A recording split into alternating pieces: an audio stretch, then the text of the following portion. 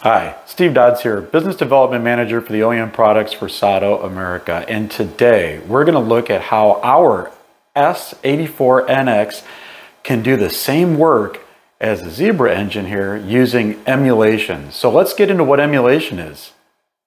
To understand emulation, the first thing we need to know is that each one of these different products speaks a different language. It has a different set of communications that's used to send down the proper data for formats, barcodes, text, any other information that's required to be printed on the label, or any other information that's going to be used as a lookup into a database or things like that. That all is contained in the protocol. And of course, no one has a standard for this, so there's multiple different languages based on the manufacturer. So for SATO, there's SBPL, and for Zebra, there's ZPL. For other printer manufacturers, there might be DPL or EPL.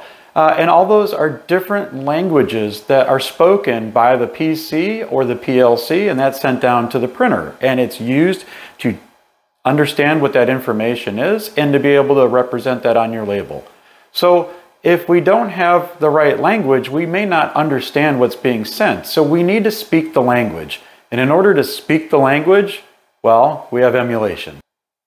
Now, to be clear, emulation is something that resides on the printer, and it's what's going to be used to understand and interpret what's being sent for another printer and change that over to something that's recognizable for our printer.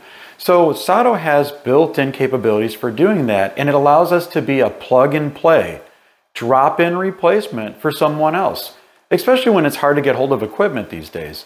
So let's see what we can do with the SATO if we send down the same format that would be sent to a Zebra in ZPL with no changes.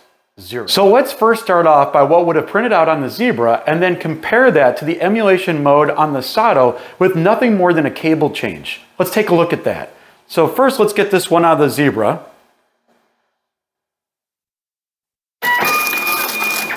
Okay. So we can take a look at this one right here, and we'll move the cable over.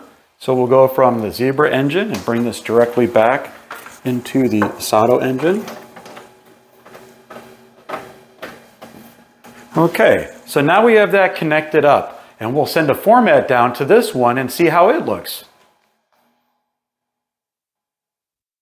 All right, here we go.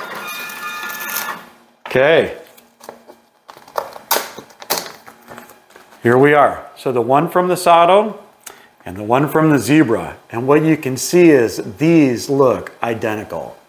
They are identical. No changes made, just direct plug and play. And that's one of the great things about the SATO engine is that we can do that with our system. Others don't have that emulation. So we can replace a lot of different printers out there, especially if you're having a tough time with availability, and be able to get back up and running with no changes.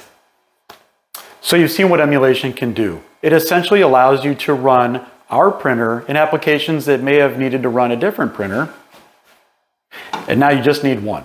So that means anything legacy that you've created, any old drivers, anything that can't be touched, any AS400 information that is set in stone and it must be the way it is today with its ZPL protocol or even another protocol.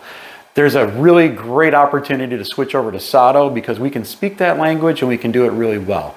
We can incorporate some other features in there so we can do some manipulations for those labels even after the fact they've been created.